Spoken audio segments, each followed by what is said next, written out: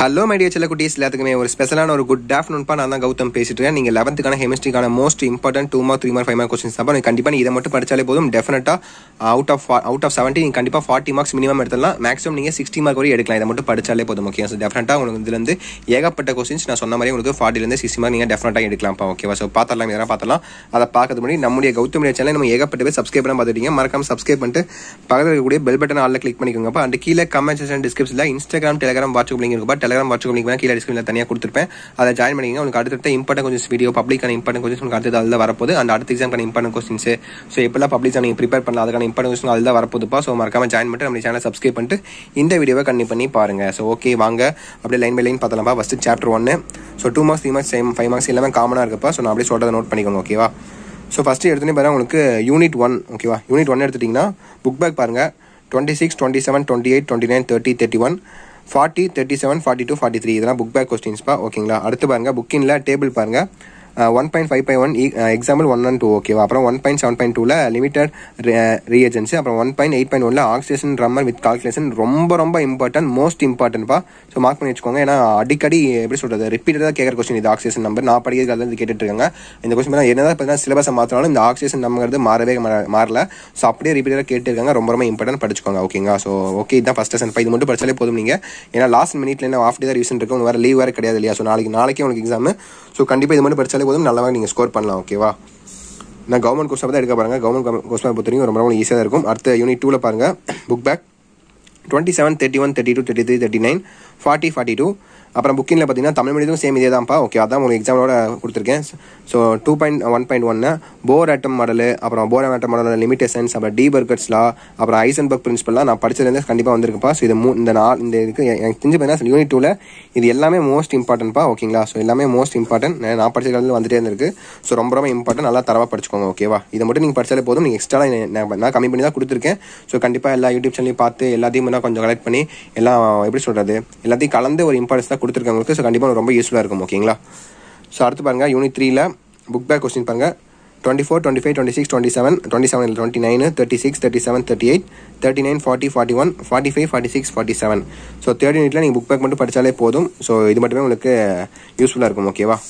அடுத்து 4th lesson பாருங்கள். Book பேக்கில் 23, 28, 29, 30, 31, 32, 33, 34, 35, 36, 37, 41, 42, 44. ஓகே, புக்கிங்கில் பார்த்தீங்கன்னா 4.2.4ல ப்ரிப்பரேஷன் ஆஃப் டிட்டேனியம் ரொம்ப ரொம்ப மோஸ்ட் இம்பார்ட்டன்ட்ப்பா. ஸோ ஆல்ரெடி போட்டிருக்கேன், மோஸ்ட் இம்பார்ட்டன்ட்.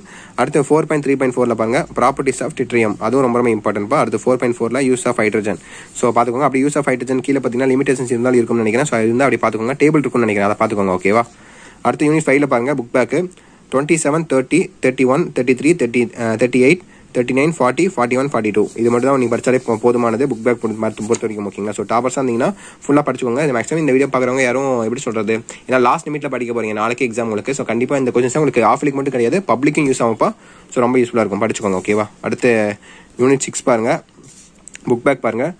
26, 27, 30, 32, 32ல ஏ, அப்புறம் முடிஞ்ச எல்லாத்தையும் பார்த்துக்கோங்க. 37, 38, 40, 41. அப்புறம் லால பாருங்கள். எல்லா லாவும் ரொம்ப ரொம்ப இம்பார்ட்டன்ட், மோஸ்ட் இம்பார்ட்டன்ட். நான் படித்த காலத்துலேருந்து அப்படியே இருந்திருக்கு. இதெல்லாம் படித்தோன்னே அப்படியே எனக்கு மைண்டில் அப்படியே ஞாபகம் வருது, நான் படித்த காலத்துலேருந்து. ஸோ பாயட்ஸ் லா, சார்லஸ் லா, அவகேட்டோஸ் லா, கே லூசஸ் லா, டால்டன்ஸ் லா, அப்புறம் கிராம்ஸ் லா. ஸோ எல்லா லாவும் ரொம்ப ரொம்ப இம்பார்ட்டன்ட், படிச்சுக்கோங்கப்பா. ஸோ அடுத்து பார்த்தீங்கன்னா புக்கிங்கில் 6.3ல ஐடியல் கேஸ் ஈக்குவேஷன், அது ரொம்ப ஐ திங்க் இது 5 மார்க்னு நினைக்கிறேன். ஐடியல் கேஸ், அதையும் பார்த்துக்கோங்க. ஓகேவா? ஸோ அடுத்து பார்த்தீங்கன்னா உங்களுக்கு யூனிட் 7. ஸோ புக் பேக் பாருங்கள். 26, 27, 28, 30, 32, 33, 34, 37, 38, 39, 42, 43, 45, 46, 47, 50, 52. ஓகேங்களா? ஸோ இதுதான் உங்களுக்கான 7th லெசன். ஸோ அடுத்து 8th லெசன் பாருங்கள். ஸோ புக் பேக் பாருங்கள். 26, 28, 30, 32, 34, 36, 37, 39, 40, 48 44, 48. அப்புறம் புக்கிங்கில் பாருங்கள் 8.6ல law of mass action, 8.7.2ல quantum reaction, அப்புறம் 8.7.3ல ஹெச்பி அண்ட் 2. ஐ திங்க் இது 5 மார்க்ப்பா. ஸோ ரொம்ப ரொம்ப இம்பார்ட்டன், ஈஸியாக ஃபஸ்ட்டு நீங்கள் பார்த்தீங்கன்னா கொஞ்சம் கஷ்டமாக மாதிரி தெரியும்.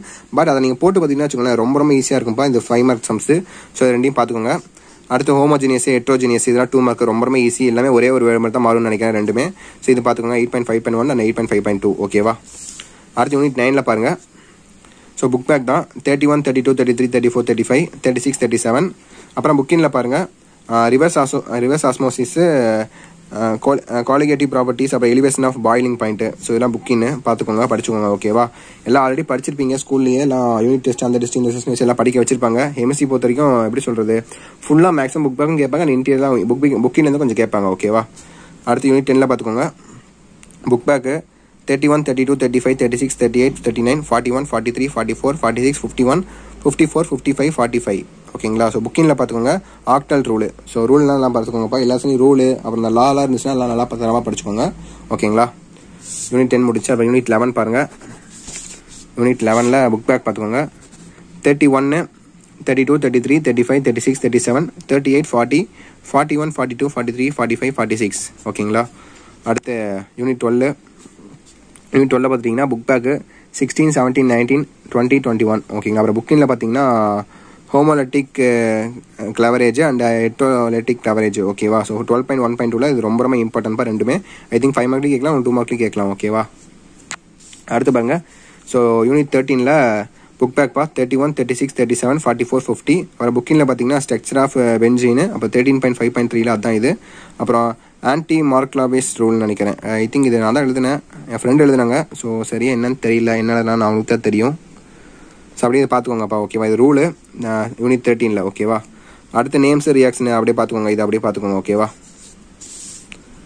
அடுத்து யூனிட் 14ல் பாருங்க. புக் பேக்கு 38, 44, 46, 47, 50, அப்புறம் 31, அப்புறம் நேம்ஸும் ரியாக்ஷனும். ஓகேங்களா? அப்படியே பார்த்துக்கோங்க. ஃபின்கெல்ஸ்டீனு, ஸ்வாட்ஸு, ஹன்ஸ்டிக்கர், வில்லியம்சன் எய்த்தர் எஸ்தட்டிக்ஸு, சிந்தட்டிக்ஸு, அப்புறம் E1 and E2 மெக்கானிசம், அப்புறம் சான்மேயர், அப்புறம் வில்லி ஃப்ளோட்டிங் அண்டு ஃபில்ட்ரிங் ரியாக்ஷன்ஸ். சரியா தெரில, அவளுக்கு புரியுமா எழுதிட்டா போல டக்குன்னு.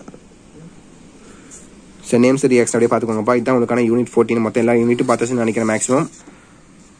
ஸோ இதே மாதிரி உங்களுக்கு ஃபிசிக்ஸ்க்கு மேக்ஸ்க்கு எல்லாம் போட்டிருக்கலாம், பட் டைம் இல்லை. எம்எஸ்சிக்கு தான் போட முடிஞ்சு, லாஸ்ட் எக்ஸாமாக போச்சு. கண்டிப்பாக பப்ளிக் எக்ஸாமில் உங்களுக்கு கண்டிப்பாக டெஃபினட்டாக நான் போடுறேன். ஓகேவா? டோன்ட் வரி, நம்ம சேனல் சார்பாக உங்களுக்கு எல்லா வீடியோஸும் உங்களுக்கு வரப்போகுது. ஓகேவா? அதெல்லாம் நீங்கள் தெரிஞ்சுக்கணும்னு நினச்சிங்கன்னா நம்மளுடைய கௌதம் சேனல் மறக்காம சப்ஸ்கிரைப் பண்ணுங்க. ஏகப்பட்ட பேர் நம்ம சப்ஸ்கிரைப் பண்ண பார்த்துட்டு இருக்கீங்க. மறக்காம சப்ஸ்கிரைப் பண்ணிட்டு பக்கத்தில் இருக்கிற பெல் பட்டன் ஆல்ல கிளிக் பண்ணிக்கோங்க. அண்ட் கீழே கமெண்ட் செக்ஷன் டிஸ்கிரிப்ஷன் இதான் ரொம்ப முக்கியமான விஷயம்.